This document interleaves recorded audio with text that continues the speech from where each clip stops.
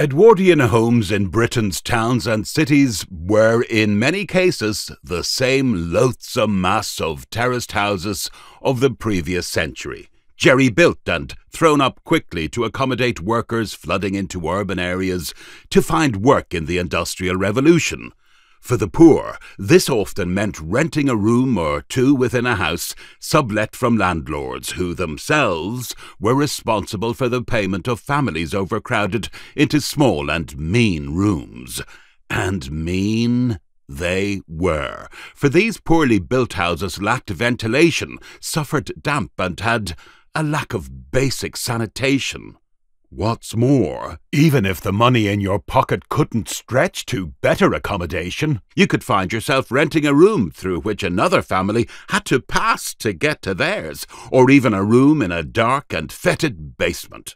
If that wasn't recipe enough for a nightmare existence, then you might be unfortunate enough to live in mortal danger of your life. A false step from a first-floor bedroom directly onto stairs with no banisters saw too many men, women, and children fall to their death.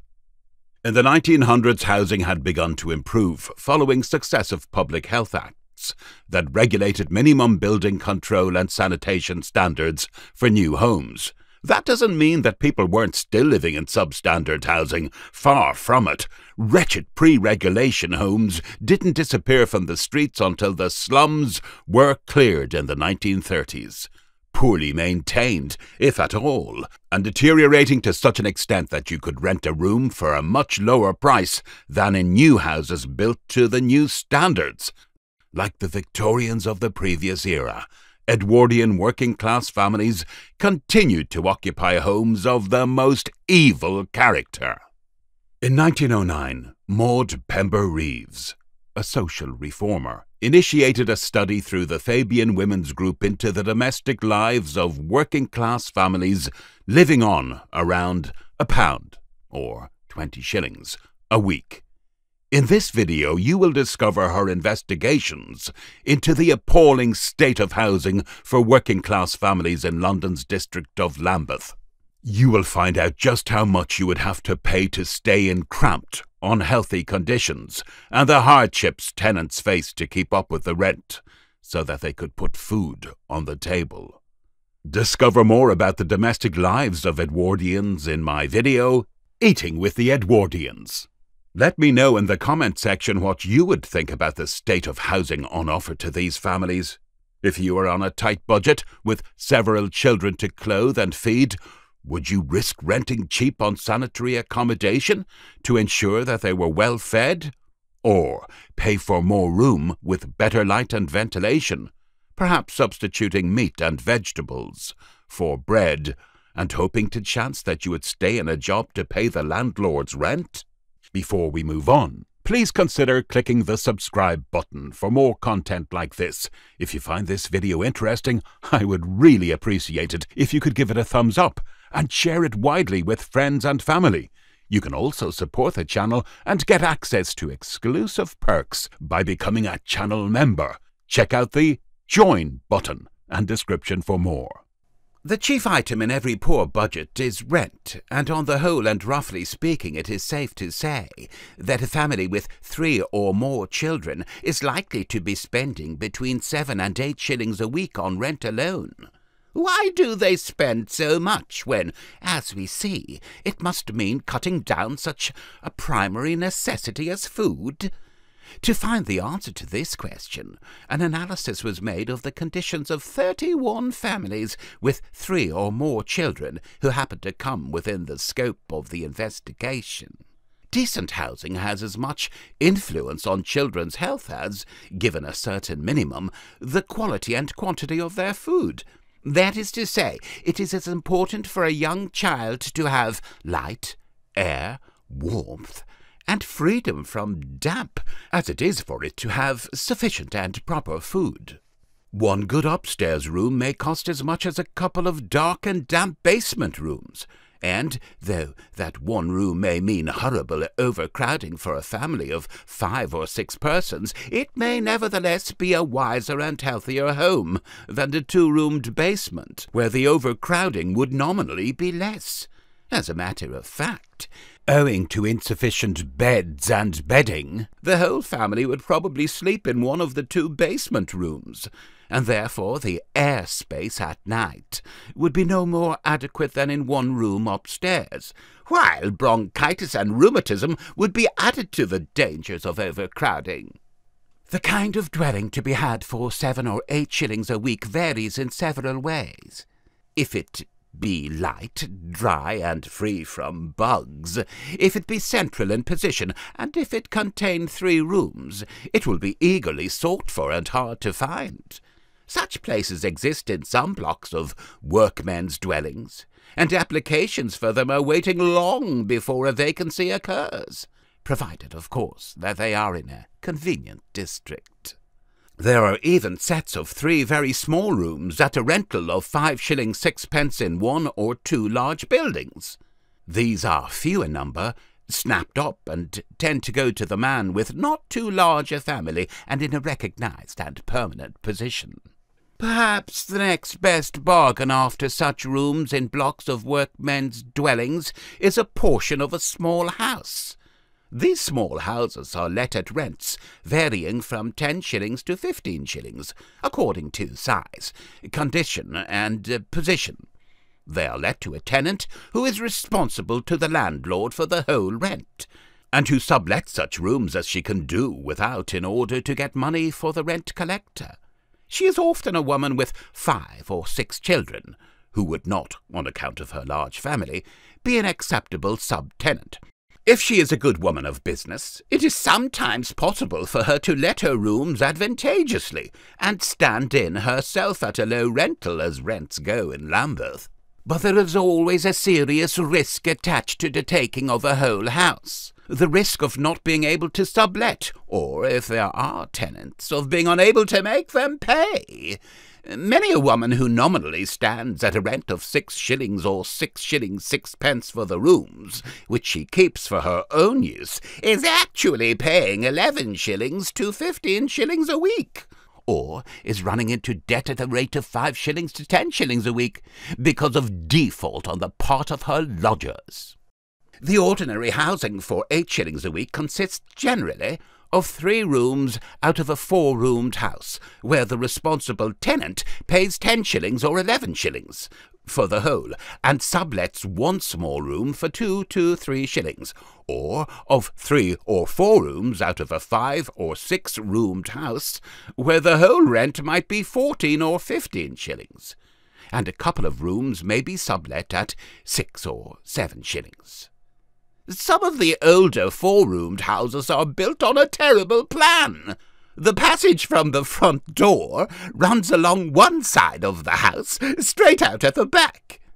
2 tiny rooms open off it, a front one and a back one.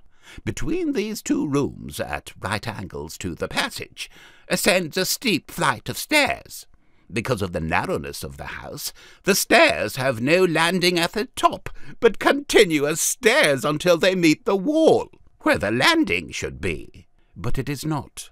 2 doors leading into a front bedroom and a back stand opposite one another, and open directly onto the steps themselves.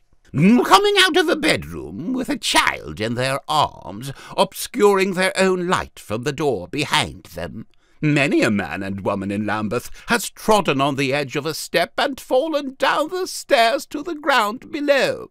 There is no handrail, nothing but a smooth wall on each side. Of the 4 little rooms contained in such a house, perhaps not one will measure more than 12 feet the longer way, and there may be a copper, a boiler for heating water for washing, wedged into the tiny kitchen. A family of 8 persons using 3 rooms in a house of this kind might let off the lower front room to an aunt or a mother at a rent of 2 shillings 6 a week, live in the kitchen and sleep in the 2 upstairs rooms. The advantage of such a way of living is its privacy. The single lodger, even if not a relative, is less disturbing than would be another family sharing another house. When the lodger is a relative, a further advantage is that its child is often taken into its grandmother's or aunt's room at night, and the terrible overcrowding is relieved just to that extent. In some districts, 4 rooms may be had for 8 shillings a week on the further side of Kennington Park, for instance. Here, the plan of the house is more modern. The stairs face the front door, have a handrail and any light which the passage affords. The front room may be 12 feet square, and the kitchen, cut into by the stairs, 10 feet square. There is a tiny scullery at the back, which is of enormous value, as the 10 feet square kitchen is the living room of the family, sure to be a fairly large one, or it would not take 4 rooms. Upstairs are 3 rooms. 2 at the back will be very small, and the front one, extending the whole breadth of the house, perhaps 15 feet by 12 feet. A family of 10 persons, now living in a house like this, lets off one of the small back rooms at a rental of 2 shillings, and occupies the 4 remaining rooms at a cost of 8 shillings a week. The copper belongs to the woman renting the house, who makes what arrangements she pleases with her lodger in regard to its use. There are 4-roomed cottages in Lambeth where there is no passage at all. The front door opens into the front room. The room behind opens out of the front room. The stairs lead out of the room behind and twist up so as to serve 2 communicating rooms above. Here, the upstairs tenants are forced to pass through both the rooms of the lower tenants every time they enter or leave the house. The inconvenience and annoyance of this is intense. Both exasperated families live on the edge of bitter feud. There are 2-roomed cottages reached by alleyways, where both tiny rooms are below the level of the pathetic garden at the door. One sanitary convenience serves for 2 cottages. Here the death rate would be high, but not so high as the death rate in the dismal basements, where 2 families share a 6-roomed house. The landlady of the 2 probably chooses the ground floor, with command over the yard and washing arrangements. The upstairs people contract with her for the use of the copper and yard on one day of the week. The downstairs woman hates having the upstairs woman washing in her scullery, and the upstairs woman hates washing there. Differences which result in not speaking often begin over the copper. 3 rooms upstairs and 3 rooms downstairs would be the rule in such a house, the downstairs woman being answerable to the landlord for 13 shillings a week, and the upstairs woman paying her 6 shillings. Each woman scrubs the stairs in turn, another fruitful source of difficulty. Some of these houses are frankly arranged for 2 families, although the landlord only recognizes 1 tenant. In such cases, though there is but 1 copper, there will be a stove in an upstairs room. In some houses, the upstairs people have to manage with an open grate and a hob, and nearly all of them have to carry water upstairs and carry it down again when dirty. On the whole, the healthiest accommodation is usually to be found in well-managed large blocks of workmen's dwellings. This may be as dear as 3 rooms for 9 shillings, or it may be as cheap as 3 very small rooms for 5 shillings 6 pence. The great advantages are freedom from damp, freedom from bugs, light and air on the upper floors, water laid on, sometimes a yard where the children can play, safe from the traffic of the street. But there are disadvantages. The want of privacy, which is very great in the cheaper buildings, the tendency to take infection from other families, the noise on the stairs, the inability to keep a perambulator are some of them. There is no such thing as keeping the landlord waiting. The rent must be paid, or the tenant must quit. The management of most buildings exacts 1 or 2 weeks' rent in advance in order to be on the safe side. A tenant thus has 1 week up her sleeve, as it were, but gets notice directly she enters on that week. In some buildings, the other people, kindly souls, will lend the rent to a steady family in misfortune. Oh, a carter's wife, one of the cases in the investigation, had her rent paid for 10 weeks while her husband was out of work and bringing in odd sums far below his usual wage, by the kindness of the neighbours who saw her through. She was in good buildings, paying a low rent, and as she said, "If I'd have got out of this, I'd never have got in again." She paid off the money when her husband was in work again, at the rate of 3 shillings 6 a week. The 3/4 of a small house or the half of a larger house are likely to be less healthy than buildings, because houses are less well built, often damp, often infested with bugs which defy the cleanest woman, have as a rule no water above the ground floor, and may have fearful draughts, and no proper fireplace. Their advantages are the superior privacy, and possibly superior quiet, their accessibility from the street, and, above all, the elasticity with regard to rent. On the whole, the actual landlord is by no means the monster he is popularly represented to be. He will wait rather than change a good tenant.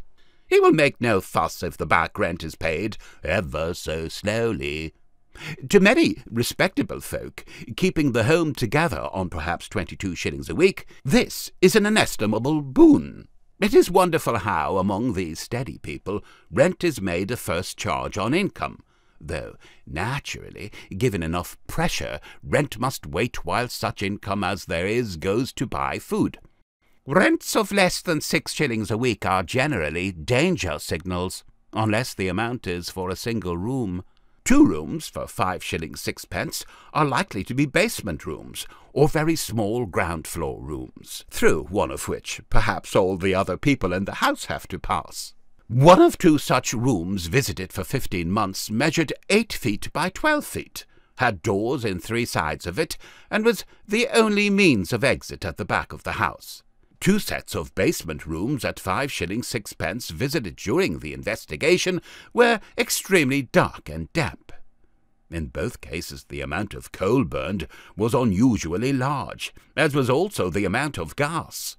One of these basements was reached by stairs from within the house, the other from a deep area without. The former was warmer, but more airless, while the latter was impossible to warm in any way. The airlessness of basement dwellings is much enhanced by the police regulations, which insist on shut windows at night on account of the danger of burglary. Both the women in these 2 homes were languid and pale, and suffered from anemia. The first had lost 3 children out of 7, the second 1 out of 4. 4 and 6 paid for 2 rooms, meant 2 tiny rooms below the level of the alleyway outside. Rooms which measured each about 12 feet square. A family of 6 persons lived in them, 4 children were living, and 5 had died. The question of vermin is a very pressing one in all the small houses. No woman, however clean, can cope with it. Before their confinement, some women go to the trouble of having the room they are to lie in fumigated. In spite of such precautions, bugs have dropped onto the pillow of the sick woman before the visitor's eyes. One woman complained that they dropped into her ears at night. Another woman, when the visitor cheerily alluded to the lovely weather, answered in a voice of deepest gloom, "Lovely for you, miss, but it brings out the bugs something horrible." The mothers accept the pest as part of their dreadful lives, but they do not grow reconciled to it. Repapering and fumigation are as far as any landlord goes in dealing with the difficulty, and it hardly needs saying that the effects of such treatment are temporary only. On suggesting distemper rather than a new paper in a stuffy little room, the visitor was met with the instant protest, "But it wouldn't keep the bugs out a minute." It would seem as though the burning down of such properties were the only cure. The fault is not entirely that either of the sanitary authorities or of the immediate landlords, nor is the blame to be given to the people living in these houses. In spite of being absurdly costly, they are too unhealthy for human habitation. Sanitation has improved vastly in the last dozen years, though there is still a great need for more qualified, authoritative women sanitary inspectors. but no inspection and no subsequent tinkering can make a fundamentally unhealthy house a proper home for young children. The sanitary standard is still deplorably low. That is simply because it has to be low if some of these houses are to be considered habitable at all, and if others are to be inhabited by 2 and often by 3 families at the same time. The landlords might use a different system with advantage to the great majority of their tenants. To insist on letting a whole house to tenants who are invariably unable to afford the rent of it is to contract out of half the landlord's risks, and to leave them on the shoulders of people far less able to bear them. A woman who can barely stagger under a rent of 6, 7, or 8 shillings may at any moment find herself confronted with a rent of 10 shillings, 6 pence, or 15 shillings, because in her desperate desire to let at all, she is forced to accept an unsatisfactory tenant. Turned into a landlord in her own person, she is wonderfully long-suffering and patient, but at the cost of the food of her family. If ejectment has to be enforced, she, not the real landlord, has to enforce it. She goes through great stress rather than resort to it. Houses intended for the use of more than one family should, I consider, be definitely let off to more than one family. Each tenant should deal direct with the landlord. The tenants might do more for themselves if they understood and could use their rights if they expected to be more comfortable than they are. They put up with broken and defective grates, which burn twice the coal for half the heat. They accept plagues of rats or of vermin as acts of God. They deplore a stopped-up drain without making an effective complaint, because they are afraid of being told to find new quarters if they make too much fuss. If they could or would take concerted action, they could right a great many of the smaller grievances. But when all is said and done, these reforms could do very little as long as most of the present buildings exist at all, or as long as a family of 8 persons can only afford 2 or at most 3 small rooms to live in. The rent is too dear, the houses are too old or too badly built, or both. The streets are too narrow, the rooms are too small, and there are far too many people to sleep in them. The question is often asked why the people live where they do. Why do they not live in a district where rents are cheaper and spend more on tram fares? The reason is that these overburdened women have no knowledge, no enterprise, no time, and no cash to enable them to visit distant suburbs along the tram routes, even if, in their opinion, the saving of money in rent would be sufficient to pay the extra outlay on tram fares. Moreover, strange as it may seem to those whose bi-weekly visit to Lambeth is like a bi-weekly plunge into Hades, the people to whom Lambeth is home want to stay in Lambeth. They do not expect to be any better off elsewhere, and meantime they are in surroundings they know, and among people who know and respect them. Probably they have relatives nearby who would not see them come to grief without making great efforts to help them. Should the man go into hospital or into the workhouse infirmary, extraordinary kindness to the wife and children will be shown by the most stand-off neighbours, in order to keep the little household together until he is well again. A family who have lived for years in one street are recognized up and down the length of that street as people to be helped in time of trouble. These respectable but very poor people live over a morass of such intolerable poverty that they unite instinctively to save those known to them from falling into it. A family which moves 2 miles away is completely lost to view. They never write, and there is no time and no money for visiting. Neighbours forget them. Oh, it was not mere personal liking which united them. It was a kind of mutual respect in the face of trouble. Even relatives ceased to be actively interested in their fate. A fish fryer lost his job in Lambeth owing to the business being sold, and the new owner bringing in his own fryer. The man had been getting 26 shillings a week, and owed nothing. His wife's brothers and parents, who lived nearby, combined to feed 3 of the 4 children. A certain amount of coal was sent in, The rent was allowed to stand over by a sympathetic landlady to whom the woman had been kind in her confinement. And, at last, after 9 weeks, the man got work at Finsbury Park at 24 shillings a week. Nearly £3 was owing in rent, but otherwise there was no debt. The family stayed on in the same rooms, paying 3 shillings a week extra as back rent, and the man walked daily from south of Kennington Park to Finsbury Park and back. He started at 5 in the morning, arrived at 8, and worked till noon, when he had 4 hours off and a meal. He was allowed to lie down and sleep till 4 p.m. Then he worked again till 10 p.m., afterwards walking home, arriving there at about 1 in the morning. A year of this life knocked him up, and he left his place at Finsbury Park to find one in a fish shop in Westminster, at a still slightly lower wage. The back rent is long ago paid off, and the family, now with 5 children, is still in the same rooms, though in reduced circumstances. When questioned as to why he had remained in Kennington instead of moving after his work, the man pointed out that the back rent would seem almost impossible to pay off at a distance. Then there was no one who knew them at Finsbury, where, should misfortune overtake them again, instead of being helped through a period of unemployment, they would have nothing before them but the house. It is obvious that, in London at any rate, the wretched housing, which is at the same time more than they can afford, has as bad an influence on the health of the poor as any other of their miserable conditions. If poverty did not mean wretched housing, it would be shorn of half its dangers. The London poor are driven to pay 1/3 of their income for dark, damp rooms, which are too small and too few in houses which are ill-built and overcrowded.